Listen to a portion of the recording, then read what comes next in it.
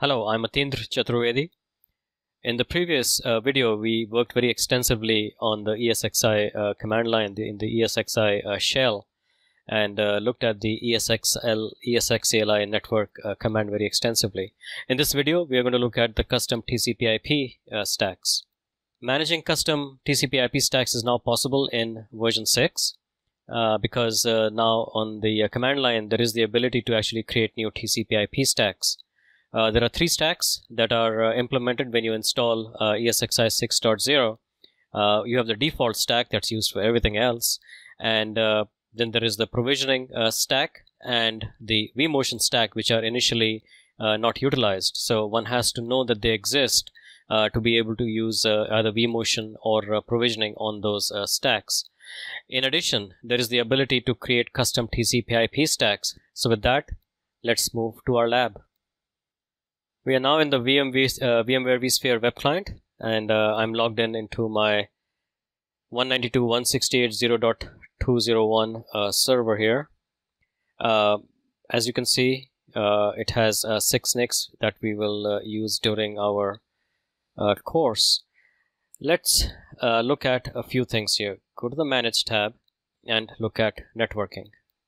And what you see up here in the TCP IP configuration is that there are 3 stacks defined: default, provisioning, and vMotion. And if I scoot this across, you can see that the default stack has one VM kernel adapter basically plugged into it, and there's a gateway IP address assigned to it, as well as if I move across, there is a preferred, there are some IP v6 and as well addresses as well as alternate and preferred DNS servers. So in the system stacks area, there are 3: default, provisioning, and vMotion. Let's look at default. By clicking on that, you can see that it has DNS, it has a routing, it has the IPv4 routing table, a v6 routing table, and some advanced configurations like new Reno and cubic, and some maximum number of connections. So it's kind of a default setup for that stack. It's also called default. If you click on the provisioning stack, you can see there's nothing that's set up yet basically for that. And when the first VM kernel is actually plugged into it, that's when it becomes operational. The same thing with vMotion. When we set up a VM kernel for vMotion, we can define this TCP IP stack. So you now have the ability during the provisioning of VM kernel adapters to specify, and so we're going to actually try and do that. I'm going to define a new VM kernel adapter, hit next, we select the standard switch, click next. Now when the new VM kernel is being defined, we have some other options available like the new TCP IP stack, and you can define provisioning or vMotion. If you select vMotion, then the checkbox for vMotion is automatically enabled. If you check provisioning, then the checkbox for provisioning is automatically enabled, which means that these 2 stacks can only be used for vMotion and provisioning because everything else is grayed out. So I'm not going to go forward with this. Basically what you have to do is to put in the IPv4 settings. So you can either use DHCP or static IP4 address and so on, DNS server addresses and everything else. So it's all the normal parameters that one would actually use. I'm going to cancel out of it because we are interested in custom. And to do custom TCP IP stacks, we have to go to the command line. So here we are at the command line for that same system.201. Let's key in ESX CLI network IP and hit the enter key.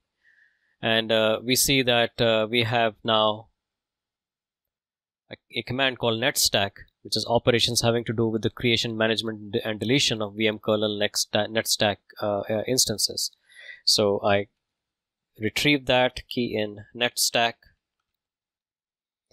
hit the enter key, and now it tells me I have the ability to use the add, get, list, remove, or set, which will configure new settings for a given netstack instance. Let's just do a list first. It's always a good idea. And it shows us that there is basically the default TCP IP stack. And the reason the provisioning and vMotion don't show up right now because there are no VM kernel adapters that are attached to it. So I clear this and we go and back to net stack, add, hit the enter key, and with a capital N and a string I can create a new net stack. So I say add -n and I say packed stack, a new TCP IP custom stack for packed publishing. Now when I say list, I will see my packed stack already available there. Now there's nothing plugged into it, there's no VM kernel in it. Now the rest of the configuration obviously can be done from here, because if I say net stack, you'll see that one of the commands is to configure the settings for a given net stack instance, and we can actually try it out by hitting clear again, IP net stack, and then we say set, and it wants a parameter -n, and then it can be enabled, and here we go, a network stack instance, maximum number of connections. We saw that, can enable it. There's a TCP congestion control, cubic and Neurino, and we will talk about this briefly in this video as well. So I think it's time to go back to our client again and see what shows up in our web client. So we are back in our web client, and we will refresh that. And now you see that there is a custom stack section, and in there's something called a packed stack. I could click on that with a pencil. I can edit it. There's a name, the DNS configuration. So I can enter my preferred DNS server, 8.8.8.8. I can go to my alt DNS server, 8.8.4.4. Not going to complicate things with search domains, and I click OK. And I see that my DNS, there we go. It has been updated. Sometimes you have to use the refresh if that doesn't happen. Okay, let's look at editing now. The VM kernel gateway, there's nothing out there, so we edit that as well. We can add the routing configuration. The VM kernel gateway can be assigned for this, and then the advanced congestion control algorithms. Now there are two options available: Neurino and cubic. Now the most interesting part of Neurino and cubic is that these are two new congestion control algorithms. I will show you just briefly what they are. You can do the rest of the research yourself. So let me shift over to websites where this information is available. So this is the information for Neurino. The Neurino modification applies to the fast recovery procedure when you receive 3 duplicate ACKs, and ends when either a retransmission timeout or an ACK arrives. So this is basically it's an extension to RFC 5681, and this information is available here as an RFC. This is RFC 5681, and then it actually documents a couple of other things as well. And this is cubic. The earlier algorithm was called a BIC, but now it looks like they're using a cubic function that goes like this, and this is used again to fast start and the new TCP mode here to fast start TCP IP after congestion. So we can select our congestion control algorithm. It's a nice feature, because when congestion happens and you have to try and fast start TCP IP, there can be significant delay. So these are good algorithms to actually use up here. Okay, so I will just maybe select cubic and click OK. And basically that is how the packed stack is done.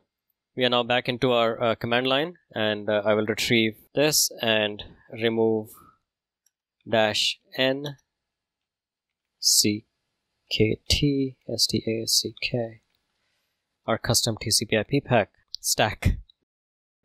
When I list it, I'll just see the default TCP IP stack there again. So it's a very useful thing. Most of the work has to be done on the command line, but it does show up in the web client. So we just finished our look at custom TCP IP stacks. We created a new TCP IP stack called packed stack. We saw how when we create a new VM kernel adapter, the option to use that stack actually shows up at that point in time. We then look to see the various options that we could use for congestion control. There is new Reno and Cubic. Took a quick look at that as well. And then we went back to the command line to delete that TCP IP stack. So with this, we move on to our next video, which would be working with vSphere 6 virtual machines, and I look forward to seeing you there.